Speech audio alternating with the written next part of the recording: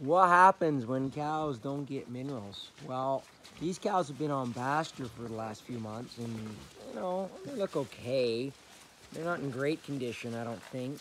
And I've just put out some wind and rain for the first time in a box, and they are literally going to kill each other, I think, over it. If you can see them back there, they're just fighting. There's one on the other side of the fence, and they're trying to stick their heads through that and desperately trying to get it.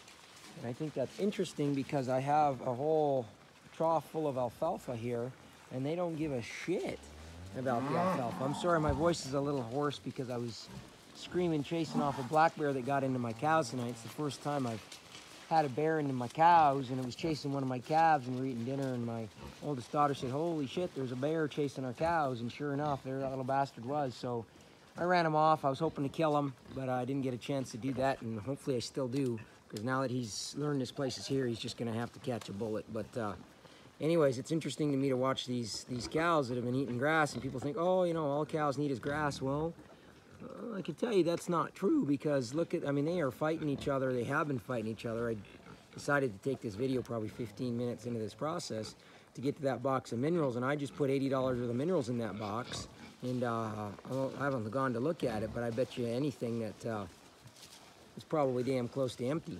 I think it's telling when a cow gives up alfalfa to get the minerals. There's a pretty severe deficiency there. So, maybe the land wasn't fertilized, or just really poor quality grass or something, because, these cows, I would have expected them to be in a little bit better condition, and especially for animals that are going to be beef, I got to get them in top quality condition. See, look at that cow. It's desperately trying to reach through the fence to get to the other stuff. So you guys, don't break my automatic water, for the love of God. The minerals aren't going to go anywhere.